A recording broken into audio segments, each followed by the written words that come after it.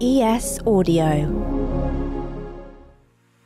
Hi, I'm John Weeks, and this is the Evening Standard's Tech and Science Daily.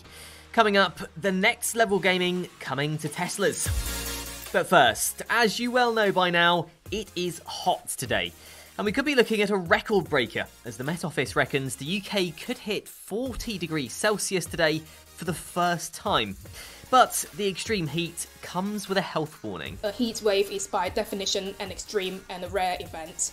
They are becoming more frequent because of climate change, but by definition they are still an extreme event that we need to be cautious about. That's Dr Eunice Lo, a climate scientist from Bristol Uni. She's got some quite shocking figures about how deadly extreme heat can be. So 2020, the UK Health Security Agency estimated over 2,500 excess deaths that were related to heat during 3 heatwave episodes. So, some people are badly affected. London in particular is expected to endure the highest temperatures today. But to combat those highs, Hammersmith Bridge has been wrapped in foil. It's 135 years old and is getting £140 million worth of repairs at the moment, so it's hoped the reflective foil will stop it from overheating. It was closed during similar heat in 2020 when the sun caused cracks in the cast iron to expand. Tesla owners are getting another software upgrade, the ability to play games on Steam inside the car. Boss Elon Musk has tweeted in a reply to someone that they're making progress with Steam integration, and we could see a demo next month. The cars already have games like Sonic the Hedgehog 1 and Cuphead built in, which you play on the central touchscreen. Musk has previously promised to bring titles like The Witcher and Cyberpunk 2077 to some Tesla vehicles, and his latest tweet could mean the company is getting closer to its Steam rollout. Now, it has been 2 years, 9 months, 18 days, 9 hours, 0 minutes, and however many seconds I've been talking to you so far since we last got to say, welcome to TwitchCon! That was Mary Kish, Director of Community Marketing at Twitch, speaking at TwitchCon in Amsterdam over the weekend. The event was back as an in-person occasion for the first time since the pandemic began. Twitch streamer and producer Hey Laura Blake spoke to Mary at the event about what it's like to be back. How does it feel to be back? It feels so good. It's an indescribable feeling, and see people be just as excited as I am to be here again in person and to talk about something we love, which is finding people that we like and being together with them. And Mary said she has big plans for Twitch in the future. I am ambitious, and so is Twitch. We have a lot of vision for making it more accessible and easier to go live. And anyone who goes live can tell you it ain't easy. It takes a lot of work. It takes technical expertise and knowledge, and it takes time. The event is now headed to the States and kicks off in San Diego in October. It looks like Japan is looking into a way of replicating Earth's gravity on the Moon and Mars. It's reported Kyoto University and Kojima construction firm are working on that tech, as well as a bullet train that would travel to Mars and the Moon. Researchers have revealed plans to build a narrow living structure on the Moon in the shape of a champagne flute called the Glass.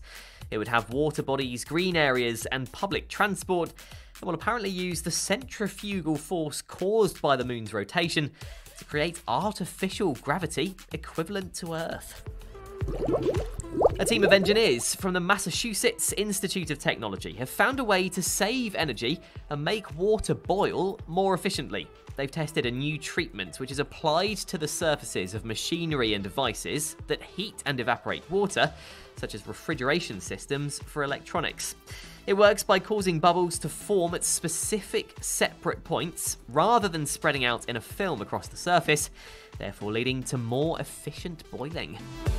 Let's go to the ads now. Stay there though to find out why bison are being introduced to Britain and why some bears like to stay near humans. Plus, why not hit the link in our show notes for today's How to Be a CEO podcast with 23andMe's Anne Wojcicki. In the meantime, why not give us a follow?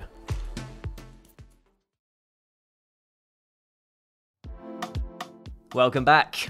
Game companies are being asked to stop allowing children to make in-game purchases without the approval of an adult. The Culture Secretary Nadine Dorries wants loot boxes to be made unavailable to kids. It's after the Department for Digital Culture, Media and Sport found players who've purchased loot boxes might be more likely to experience gambling, mental health problems and financial harm. The government has said it might consider legislation to bring in stronger protections for children across the entire games industry if companies don't do enough.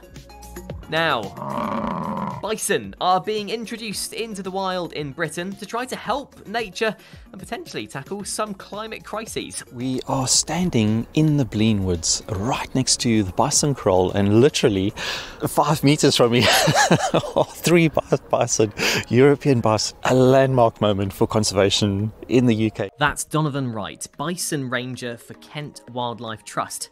They're being released into a fenced enclosure in some woods in Kent to help restore the natural area simply by doing what they do best: grazing, felling trees, eating bark, and taking dust baths. And finally, a new study suggests some female bears in Europe choose to live closer to humans to keep themselves and their newborn cubs safe from male bears. Researchers spent 20 years monitoring populations of brown bears in the Cantabrian mountain range in northern Spain. As the number of bears increased, they found more of them chose to live closer to areas with human activity, such as trails and roads, to stay away from male bears, who typically steer clear of areas used by people.